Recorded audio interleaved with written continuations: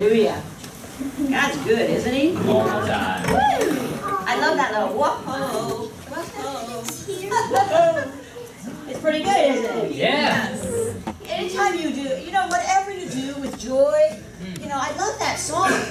He's turned my joy, Yes. he's turned my sadness into just joy and gladness. Yes. Man. Yes. If you've been going through some things, that's your promise. Yes. He's turned my sorrow, my sadness into such joy and gladness. Yes. That's his plan for you. Yes. Joy and gladness, Yes. peace, prosperity, Yes. love, hope, Yes. all those things. That's his plan for us, isn't it? Yes. Everything that has come against you has to kneel, has to bow Yes. to the power of that Yes. name. Yes. That name of Jesus. Doesn't matter what you're going through. Doesn't matter where you've been. Doesn't matter what you've done. Doesn't matter what you've seen. Doesn't matter. Today is a brand new day. His mercies are new and fresh. Yes. And today He intends for you to have such joy and gladness because you're more than conquerors, right? Yes. You're more than conquerors. Amen. You didn't just conquer, you're more than victorious. Yes. You didn't just get by or just make it through by the skin of your teeth or by the shin of your shin or whatever they want to say. You're not that person. You are an overcomer above, beyond anything you can think or hope. And I Yes. know a lot of you have some good ideas and some good hopes, right? Yes. He wants you to go above and beyond all of that because He loves you. Yes. That's what He desires for you. And why is that? Because who are we on earth? We are the glory of God on earth. Yep. When people see us, they should see the glory of God. And we may, just by our presence, we draw people to us. Yes. We see that all the time. I understand it more clearly all the time. We were in a situation where we were with a bunch of people, not that we were doing it, but we were at a place where there were a bunch of people drinking and stuff and carrying on and stuff. And guess who they were drawn to? Yes.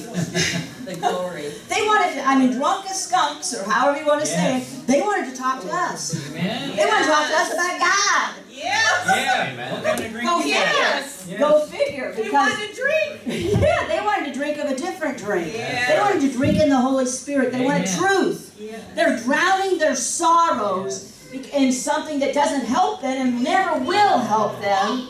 But yet, inside of them, the Spirit that is inside every single person on this earth has a yearning for God.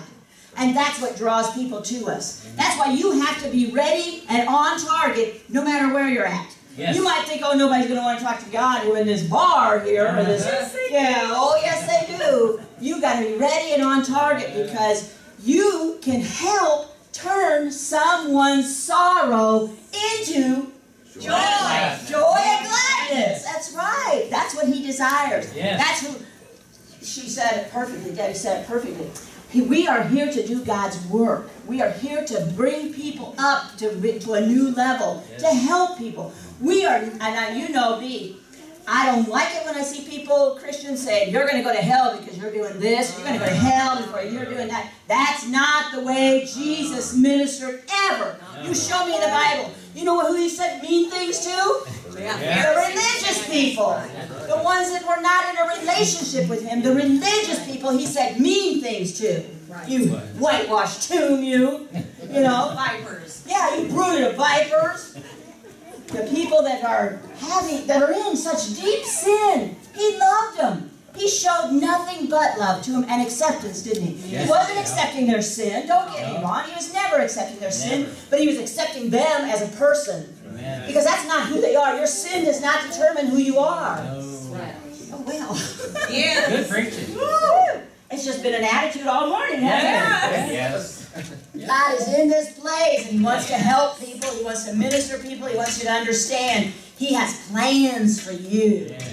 Plans to prosper you. Yes. Plans to bring you to your vision. Yes. Are you all looking at everybody else's vision every day? Yes. Are you reading that quickening book and understanding you're lifting up somebody else's vision and somebody else is lifting up your vision? Yes. That's why we're seeing all these things falling into place. Yes. That's why we're seeing miracles. Yes. Because we're a body united in prayer for one another. Yes. That's what we want to see all the time, right? Yes. Hallelujah. Hallelujah. just a phrase out of this book I want to share with you. God is not omnipotent in heaven and impotent on the earth. Think about that for a minute. God is not omnipotent in heaven and impotent on the earth. We think, you know, he can do anything in heaven, but he can't, you know, work my circumstances here. It's just too, you just don't understand. It's too complicated, or it's too bad, or it's too hard. God is not omnipotent in heaven and impotent on the earth. Can you put God with impotent? No. No. He's the God of above, beyond, all that stuff. He is the God of forever. He is the God eternal. He is the God, my provider. He's my God, my healer. He's God, my sanctuary. He's all those things, isn't he? Yes. My comfort, everything. My provider. If your provider is God, can you imagine what is available to you? Your provider is God. It's not you. It's not your paycheck. It's God. That's right. He's your provider. Amen. He is the one. All right. So, God, I'm just going to read a paragraph out of, and you know, I was going to give this book to Danita because I'm passing on the books I'm reading. Oh, she did. Well, never mind. But I was going to say, because I've been passing on my books that I'm reading. She wanted to read what I was reading, so I said, okay. And I've been having a hard time parting with this. I'm all done with it, but I keep going back and back and back because it is an excellent book. God is not enough. He's too much. That's right. Because it talks about healing. It talks about prosperity. It talks about your relationships. It's not just money. And he says that very clearly through here too. God wants to prosper you. Yes. Get your eyes on the things he wants to prosper you in, your health and all of that stuff. So, okay. And we talked last week about some of this. But so, God can follow through with prospering you. Is he the God that quits? Nope. No. No. Is he a God that can't handle things? No. No, he can follow through with prospering. He can follow through with administering healing to your body.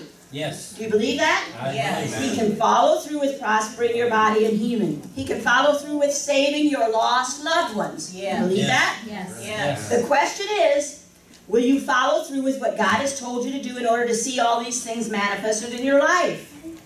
The end of Ephesians 3:20 says that God will do what he said according to the power that worketh in us. Yes. So what's that power? We talked about that before. What's that power that works in us? It's the Word, it's the Holy Spirit, Yes. it's prayer, it's you being here in fellowship, all those things. You follow through with what God is telling you to bring strength to you. He tells you all these things to do, to come to church, to be in fellowship, to pray, to read the Word. All those things, he tells you all those things to do for you. He doesn't need your praise and glory. He does not need it. You need it. Yeah. You need everything that we talk about. You need it to be at a place where you can receive everything he has promised for you. The ball is in our court. Yes. So it's up to us whether we will make a withdrawal. Well, he put stuff in our account. You know, we got stuff in our account. Jesus put a lot of stuff in our account. You know, he put a lot of stuff. He put health, healing, prosperity in our account. He put it in our account, okay? So it's up to us whether we make a withdrawal or we just stare at the numbers, wishing we had what they stood for. Can you grasp onto that? It's all there for you. Quit just sitting there staring at the numbers and staring at the promises and take them. Yes. Grab them. Yes. Get a hold of them. Healing and prosperity are God's, but Jesus has deposited them in our account through his blood and his death and his resurrection. Will we receive what he died to give us? If we do, the Lord will keep on filling our accounts. When you make a withdrawal, it doesn't get any smaller. He just keeps filling it. Yes. He just keeps filling it. Oh, yeah. When we start making withdrawals, he'll heap more than we asked for into our hands. More healing, more prosperity, more peace, more joy, more gladness, all those things. Amen. Hallelujah. Servers come. He wants to prosper.